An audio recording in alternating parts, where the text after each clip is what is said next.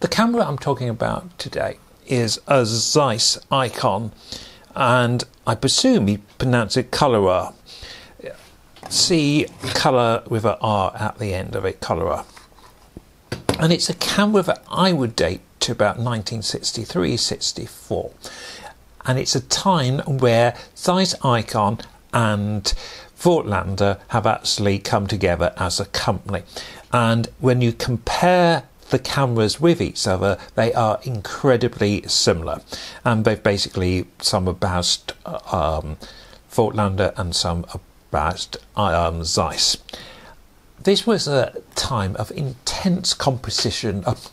This was a time of intense competition from places like Japan, and some really high quality cameras coming out. And I think Zeiss and Voigtlander were trying to cut costs, and the whole production seems to get a little bit less quality, but they are selling these cameras at a cheaper price.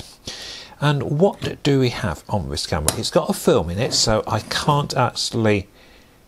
It's got a film in it, but I have just used the film, and I have checked I've found it. So if we open the back, yeah.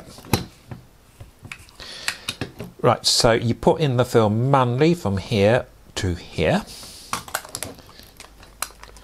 Make sure it's shut firmly. You wind on here. The shutter is here. You focus, and we have, the scale is interesting, it's in feet and meters here. So we have to guesstimate or use a little rangefinder, which we could put on the top, but we normally guesstimate. We've only got 3 shutter speeds. We have a 1/25, a 60th, a 30th, and a B. And we have manually setting the shutters, the aperture 2.8 to f22. So the lens is moderately fast. It's a Novicar lens, so this is a basic lens but should get reasonable results.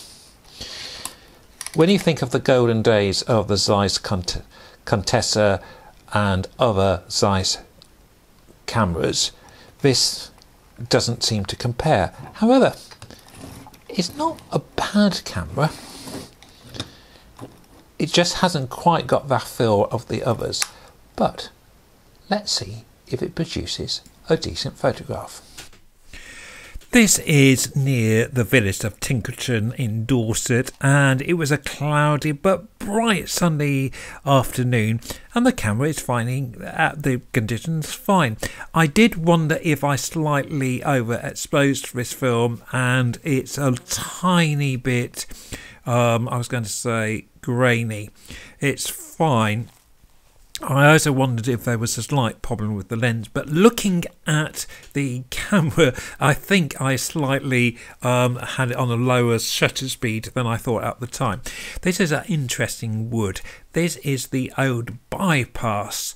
Well, I say old bypass. This is the old main road, which has now been bypassed, and I remember this being a really big road with lorries and buses, and now it's almost like a deserted lane.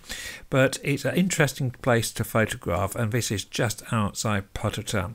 The camera is absolutely fine. As I said, I did have a slight issue with the film, but I think it could have been more to do with the developing than the camera.